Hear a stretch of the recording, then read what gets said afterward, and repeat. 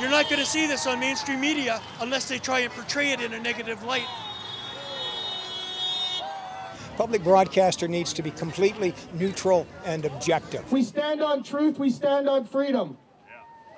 Mainstream news has a narrative, a story, and everything they do is structured and strategized to make sure that people believe their story and nothing else. There are no true investigative reporters left in mainstream media anymore. It's not an anti-mask rally, it's a rally for freedom. Well, you can see right now in free speech, just with social media and everybody networking together, the amount of people that are here today is just amazing. It's just amazing.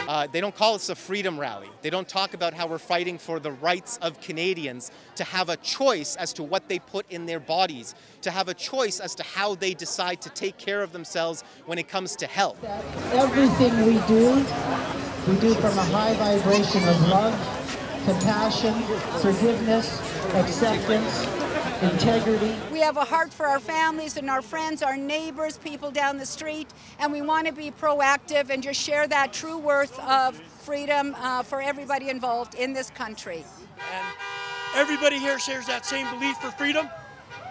And you can't quantify the energy that's here. It's amazing. And we want to unfold the darkness that is before us right now. The criminality that is being done, not just in our country, we'll start there first, but also to the world. And we need to bring the corruption forward to the people, say we are the people, we're the people of strength and power, and we have the ability to make change here. To the government, end the lockdown now, quit lying to the people, and tell them the truth, because it's not a pandemic. And we know it, and they know it.